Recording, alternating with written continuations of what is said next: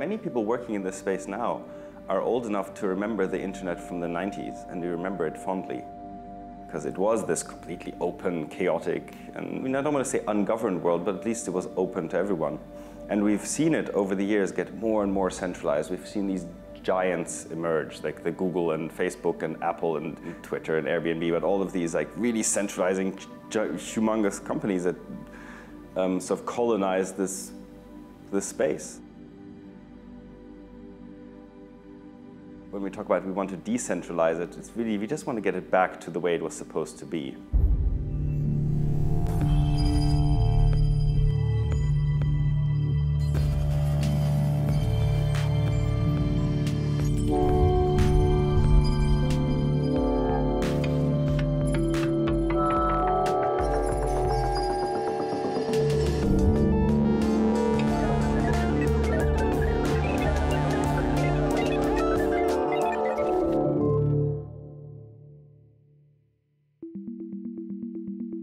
Back in 2011, many people were Bitcoin maximalists, but I was on the contrary. I thought that there will be 4 or 5 coins that would be very different in their niches, their markets, and all of them will thrill. One was a smart contract-based cryptocurrency, exceptionally for smart contracts. Another one was that boosted privacy. And another one was a very good payment network. And the third and the last one was a settlement layer of a kind of gold. You have choice with these cryptocurrencies to use whichever one you want, and more valuable ones will rise to the top. But I don't think you're going to have a monopolistic situation like you do with government-funded monopolies. As soon as you direct into a certain company, they then ride these monopolies. They don't innovate because they don't have to, because they're monopolies, and then they eventually get disrupted, like you're seeing in the payment sector with banks and eventually credit cards and things like that. And then you're going to see it now with the Ethereums, with lawyers, you're going to see it with insurance companies, you're going to see it with anything else can be disintermediated now by automated technology that's going to remove value-added, non-value-added people from the equation. Yep. And that's what Ethereum is going to enable. When the technology first arose, and when I first heard of Ethereum, I was immediately captured by the power behind it, this ability to completely democratize this space again. It was just too exciting, a mixture of math, politics, economics, and nice and subversive. And I love the idea behind it. Ethereum started the smart contract revolution. Bitcoin has smart contracts as well, but they are very limited. Ethereum started life as a way to remove those limitations and see where universal programs running on blockchains with the cryptocurrencies would take us. Well, Ethereum is like Bitcoin 2.0.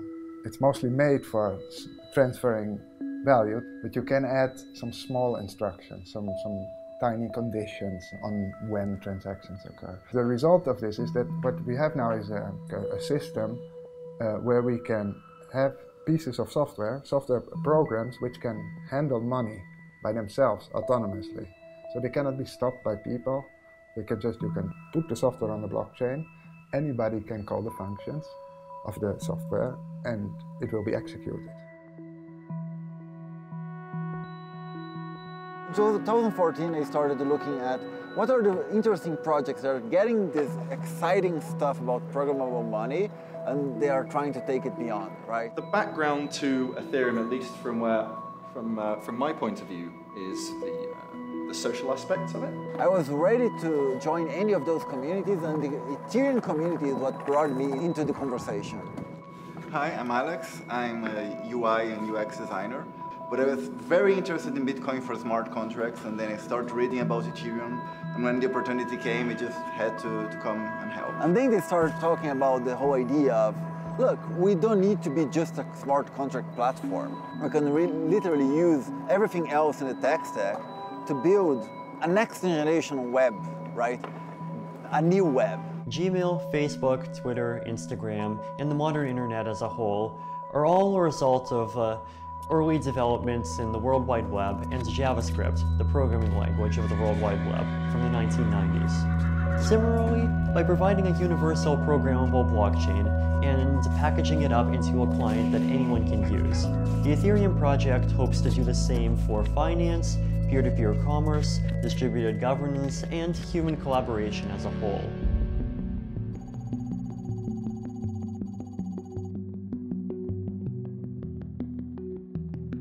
I think we're incredibly lucky to have someone like Vitalik as the figurehead of the ecosystem. He's extremely pragmatic. He's not prone to extremist points of view. It's amazing how well he writes, especially given his age. Apart from the fact that he's obviously a very creative person, right? A person who understands things. He also has this talent for communicating his ideas. Anyone, if you want to ask questions, что угодно не открой. Если есть кто-то, кто говорит по-русски, можете по-русски говорить. Источники денег, но для этого там можно думать о конференциях, можно думать. That, combined with being like this extremely brilliant cryptographer and then the systems thinker, I think we're extremely lucky that that's the case. I think the Bitcoin-Ethereum parallel is very interesting because Bitcoin doesn't necessarily have a figurehead that people are willing to follow along. And so that provides certain benefits, one of which is it has substantial, more obvious resilience. Satoshi's great achievements, I think they were twofold. First, inventing Bitcoin itself, and then disappearing. You know, in Ethereum's case, it's the foundation, and in the foundation we have, you know, basically Vitalik, which a lot of people feel makes good decisions. Some people say jokingly, Ethereum works based on proof of Vitalik. I think this is perhaps a stretch, but it goes to say that he does have an influence. So people look to him and his opinions matter in Ethereum. It's very important. We don't focus on the people. We don't focus on, oh, we are doing everything because Vitalik is a super intelligent guy. We have a lot of very, very intelligent guys that we don't talk about. There is a reliance on these figures when you're building a decentralized network, which is a slightly more negative thing because you want that resilience. Part of the reason of decentralization is really resilience. If you take a node out, the others are still there. These things, if it's going to be around for hundreds of years, you don't have to weather through its reliance on specific people and specific institutions. You want a system in which your ideas can live on with other people because you're providing them tools to build something. There is a problem to having a single leader, you know, that this leader can be, you know, co-opted to do something or pushed to propose anything. But the positiveness of that is that you can accelerate faster and improve things faster. It makes it easier for this disparate group of people to come to consensus on changes, whether it's contentious or not, which I think is a very useful thing, especially at this point in the infrastructure. It's a very new space, and I think none of us really know where this is going or what the first really, you know, kicker products will be. So we're experimenting with those things that are new, those things we can do now that we couldn't do before. The one thing we have that we can already start playing with is this consensus engine. So it's natural people start experimenting with governance issues, anything where you previously need a power hierarchy and some central oracle, the blockchain to get consensus on something. When decentralizing things, you lose that control, so you have to make something that works autonomously. Now you can make systems for people to make decisions together, to decide about policy, but the structure, the framework, the rules wherein these decisions are made, you have to decide beforehand, and you cannot go back. So, and this is really hard, and it's hard also because nobody has ever really done this yet. Lots of people talk about governance on a blockchain, but I haven't seen anything that works yet, and maybe it doesn't work. Maybe something radically different needs to be done. The reason I have some skepticism in here is that we all remember the DAO, right?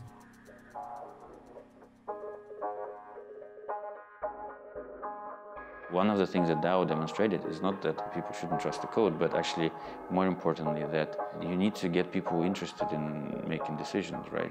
Otherwise, nothing is going to happen. The DAO hack was an intense moment. I was here in São Paulo one week giving a talk about everything that we were going to do with this and how this was a bright, shining example of our technology. And then, in a matter of a few hours, that shining example of technology will probably live forever as a shining example of a disaster that went on. The DAO, the Distributed Autonomous Organization, didn't work out the first time it was attempted, but it came really close. And when you think about it, it was a fairly small thing that caused it to not be successful. The DAO was envisioned as some sort of mechanism so that people could pay in Ether, and this Ether could be used to sponsor projects, and if the projects ended up becoming profitable, people would be able to make some of those profits back. What happened was, due to a technical flaw in the DAO, in this piece of software, in this website that sits on top of Ethereum, someone was able to attack it and to drain about a third of the money that the DAO had managed to collect into a kind of an offspring of the same sort of thing, but an offspring.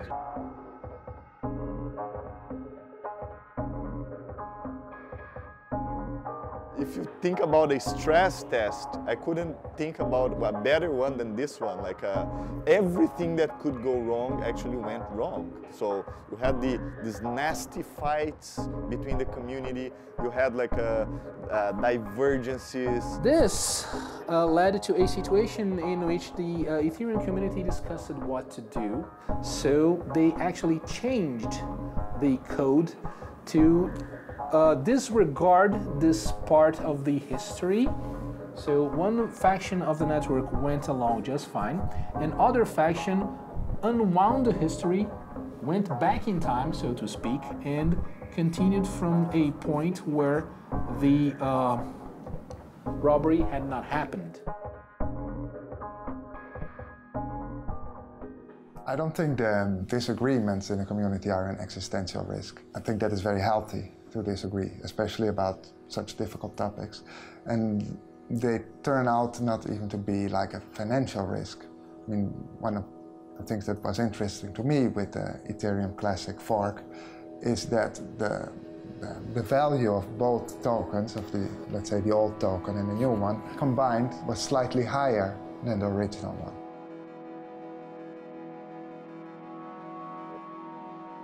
Lots of people say the DAO showed that these distributed models of the firms with no people just don't work. I drew the opposite conclusion. I said, wow, if they just not had that flaw in the smart contract software, this thing would have been the most amazing new business model ever created. You know, an organization that can raise $160 million and has the programming to be able to do things with that money that could move the ball forward. So don't throw away the baby with the bathwater. There's a real baby here, and it's one that needs to be protected with better software. A smart contract is incredibly powerful, and you're going to deploy it, and if the type of smart contract is built in such a way that you can't change it, you have to accept that this thing won't be able to be fixed. And so that mindset is very difficult. So you have to approach some of parts of the code more like building actual rocket code. Like, this is not something that you can just, you know, cowboy code over the weekend and hey, bam, presto, here's this thing and there's bugs in there, who cares, kind of thing. But over time, considering that it's literally code with money in, the attack vectors are very obvious if you know what you're doing. There's going to be code with money in it. It's going to be hacked. It's going to be fixed. On the multi-sig hack, I was actually deep dive into it, just looking around in real time in the security channel. It was a really crazy moment to see how fragile were those funds and how easy a non-fully verified code can generate such chaos. It's going to be more code with more money in it. It's going to be hacked. It's going to be fixed. We released an update pretty fast. I think within about an hour we'd patched the hole so that versions of Paratii were no longer vulnerable. The White Hat group was fast in their reaction. They very quickly mounted a sort of classic Robin Hood counterattack and kind of repatriated everybody's funds from the wallets that were vulnerable. I think it was a good episode that shows how sometimes a strong and good community can really be the most important aspect of the ecosystem. Everyone in multiple teams trying to help, and everyone was able to come together and save this terrible thing from becoming something much, much bigger. And I think it shows the power of just being able to get a community together. While we're going through sort of these growing pains of figuring out where the pitfalls are, and how these developers are making these errors, we just keep having to patch them on every side. So over time, you're going to build this incredibly robust code base that could be regarded as probably the most resilient and strongest code base in the world. My initial thoughts were really, wow, this space has really figured it out how to kind of raise funds. The traditional model of investment made us kind of blind about how much money there is actually in the world. And for some reason, people led to believe that there is very, very little money. We've always been taught that it's really super hard to get investment. But what ICO is showing you is that it's not. I personally think that ICOs are one of the most boring things that you can do with Ethereum. And I really hope that phase ends quickly.